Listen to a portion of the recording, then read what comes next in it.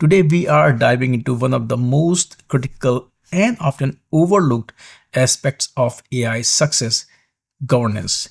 As organizations race to integrate AI into their operations, the need for clear, responsible oversight has never been more urgent. Joining me today is Jesse McCrosky, Principal Architect for GenAI at Egen. Jesse brings deep insights into how effective governance isn't just about compliance, it's a strategic lever for innovation, risk management, and long term value. In this episode, we will explore why governance is so fundamental to AI strategy. How does it shape fairness and transparency, and what it really takes to balance innovation with ethical responsibility. So without further ado, let's go and talk to Jesse. Jesse, it's great to have you back on the show. Thanks for having me, Swapnil. It's a pleasure to be here. Why is AI governance so important to AI strategy? I think we're in an era, and I think some Forrester research I've read backs this up, where businesses are starting to recognize that if they want to scale and innovate with AI, they need to get their own houses in order. And this means establishing robust AI governance processes. I think we've seen and read in the headlines a lot of cases where these processes were not in place and things did not go well. And not just the dramatic cases of lawsuits and fines and that sort of thing, but also just cases where a large proportion of AI initiatives do not succeed and are not well aligned with business value, because AI really is a special kind of beast. It really has unique risks that require robust governance processes in order to ensure value. I can tell you a brief example. So there's sort of a canonical story in the AI ethics community that maybe some of your viewers have heard of about how if you task a very intelligent AI with making as many paperclips as possible, that maybe this AI is going to become too powerful and it's going to start turning everything, even us, into paperclips, and it's a sort of dystopian sci-fi story. So it's a little bit silly, but it also, I think, hints at one of the really important issues in AI governance, which is the idea of alignment and how AI becomes very good at doing what you tell it to do, not necessarily what you actually want it to do. So this idea is operationalized in something called Goodhart's Law, which talks about how it's kind of like Murphy's Law for techies in a sense, how things will go wrong. To give an example, so if you talk about cobras, so there was a story about how in India, I think at some point during the colonial era, the government decided there were too many cobras and they needed to do something about this. So they offered a bounty for people to bring in dead cobras, and they thought this was going to solve their problem. So what we have here is a value that we want to achieve, which is less cobras. And at the same time, we have a metric that we're applying optimization pressure to, which is people killing cobras. And so you think this is going to work out, but what Goodhart's Law says is that because you're applying this optimization pressure, people are going to find a way to cheat. And that's exactly what they did. We ended up with entrepreneurial people starting cobra breeding farms where they grew lots and lots of cobras that they could then kill and take in for bounties, and it didn't solve the problem at all. So this sounds a little bit far from AI, but the same sort of problem occurs in almost any kind of AI system. And if you think about like content recommendation, where video recommenders, we want to show people videos that they're going to enjoy, it's really hard to measure if people enjoy something. So instead you just measure, do they watch it, do they click on it, and you end up showing all this clickbait, all this really extreme content and that sort of thing. And we end up with these sorts of problems just all over the place. What are the key elements of AI governance? I like to think about AI governance in terms of risk. I think that you need to have a broad conception of what risk is, otherwise you end up with a very myopic kind of picture. But if we think broadly about risk, and when I give presentations, I have a slide about the kind of this framework of different sorts of risk, and we talk about regulatory risk, which is fairly obvious in a sense. We're in an era that AI regulation is very quickly being established and emerging, and it's tough for the lawyers to keep on top of it. But as well, we think about operational risk, which is where an AI system may not be aligned with business value, may in fact cause harm to the business. We can also think about the risk of missing out. If your competitors are using AI and you're not, and they're able to achieve efficiency gains, this is another sort of risk that needs to be considered. Then as well, as we get more into the responsible tech realm of things, we can think about reputational risk and then social or environmental risk.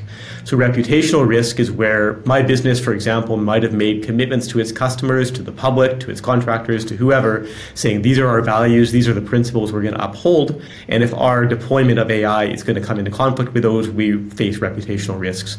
Similarly, if the company that I'm working for is doing something that's not good for the world somehow, then we have these societal and environmental risks.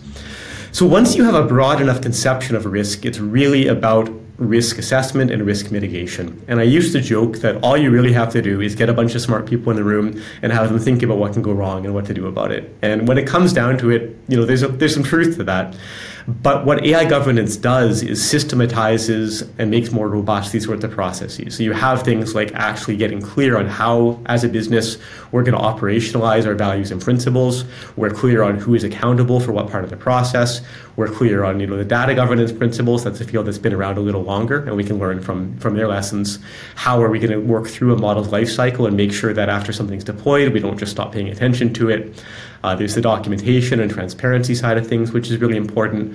And finally, focus on the people. And I think the kind of upskilling and having the necessary expertise and creating the appropriate culture is so critical. AI governance very easily becomes a box-ticking exercise, and without a culture of actually caring about getting this right, it's very difficult to end up with good outcomes. Can you also talk about what is the scope, what is the role of AI governance when organizations are building their AI systems? So, governance in a general sense is about making sure things go the way you want them to go, to put it simply. And when an AI initiative is being designed, it should be designed for some purpose. There should be some sense of this is what we want the world to look like because this project succeeds. And so what I would say is AI governance is a process to ensure that potential is going to be realized, and also that we don't end up with unintended consequences like breaking the law or ending up with lawsuits or whatever else. So what I would say is that with governance, people most often think about compliance, they think about fines, they think about lawsuits and everything like that. But also it's very important to think about the business outcomes. It's a little bit of an older example, but still a very good one, I think. Zillow had a AI system they used to estimate the values of properties and the potential for flipping. So they had a kind of subsidiary business where they were buying and selling homes and turning a profit. And I certainly don't want to cast any shade on anyone there. This was very early in the kind of understanding of AI governance, but let's just say, for example, they probably didn't have an adequate governance process in place. And what ended up happening was their model was not actually robust enough to deal with changing market conditions.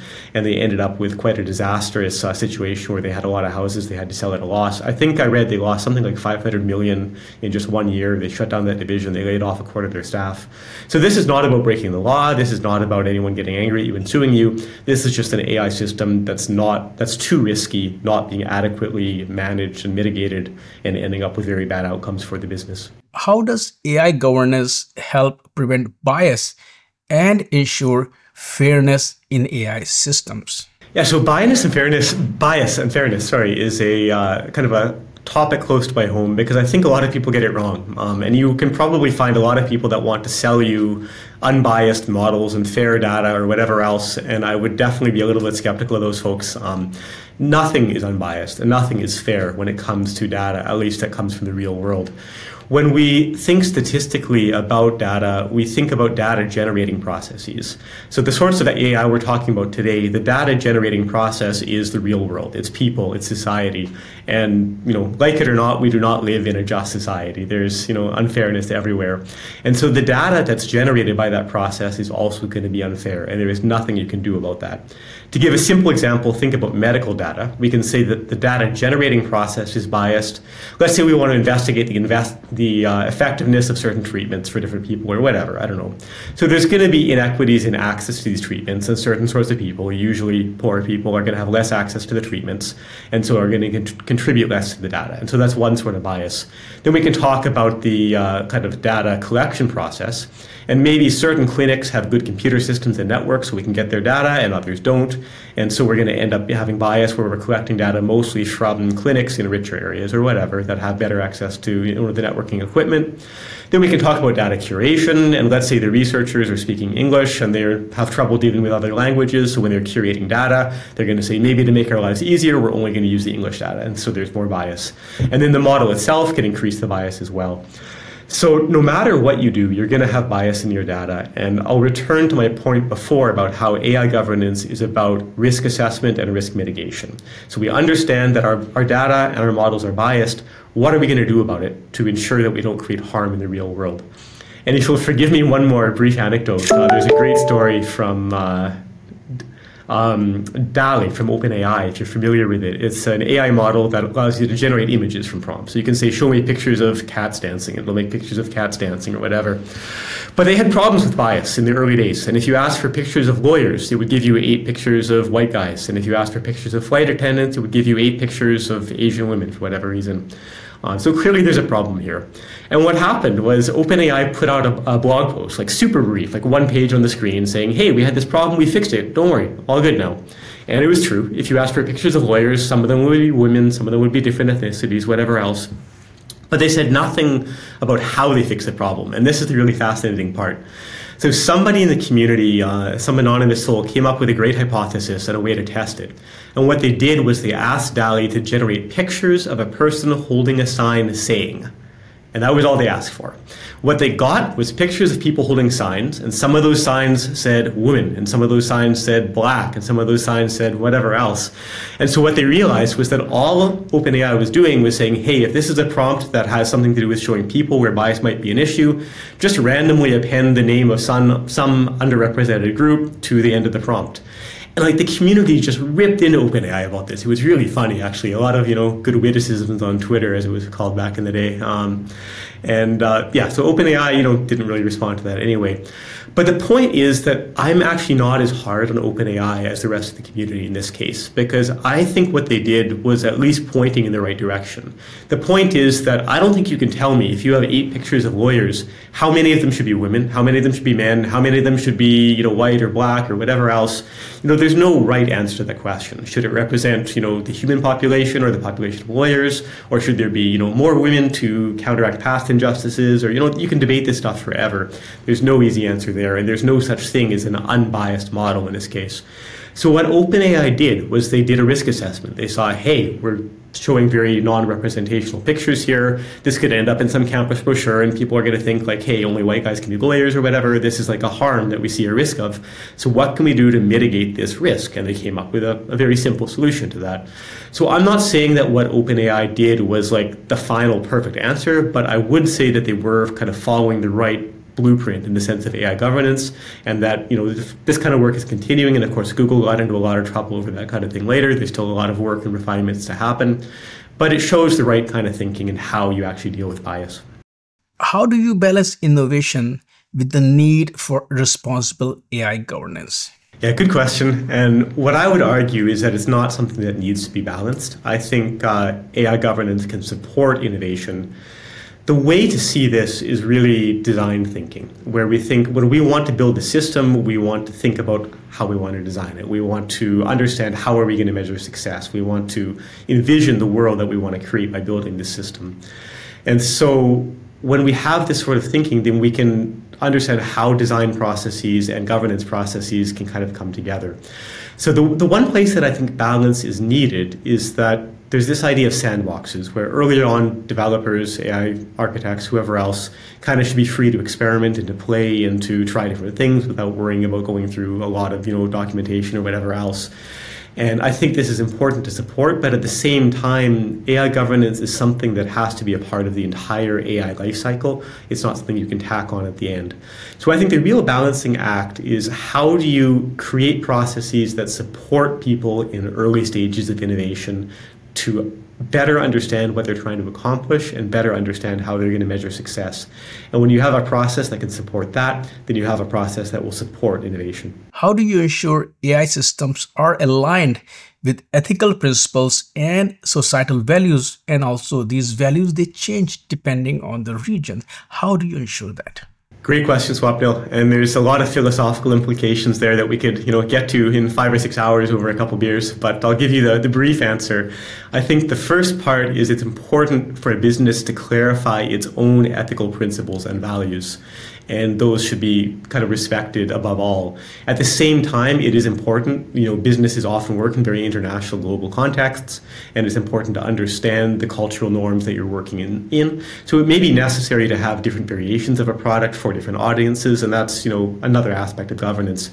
But what I'll say for now is that once you've clarified what values and principles are important to you, it really is a continuous process. It's something where you have to engage from the very beginning of the design phase through execution, through deployment, through monitoring, all the way through.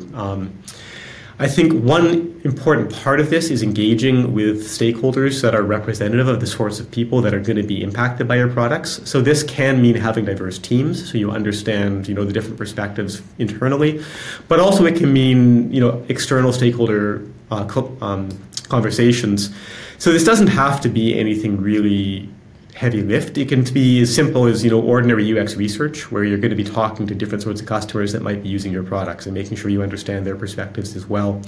The other thing I would say, and this is a little bit off topic, but I think is important enough to include, that transparency is often trumpeted as one of the important aspects of AI governance, and that's for a very good reason. I think that AI does have the potential to change our world and our society and our economy, and I would say that everybody has the right to be involved in conversations about what sort of world we're building. So if we want everybody to be able to participate in that conversation, we need to make sure everybody has some idea what's being built and how it's being designed and why it's being designed in the way that it is. And that's why I think transparency is so important, to give people the information they need to be active participants in conversations about what sort of world we're going to build. So of course, businesses have, secrets, businesses have confidential data. We don't have to, give away the whole farm, but it is important that at a high level, at a design perspective, we are honest and upfront with the public about what we're building and why we're building it. Jesse, thank you so much for joining me today and talk about this important topic that is often overlooked. Thanks for great insights, and I look forward to having this discussion with you again. Thank you. It's really been a pleasure. Thank you for having me.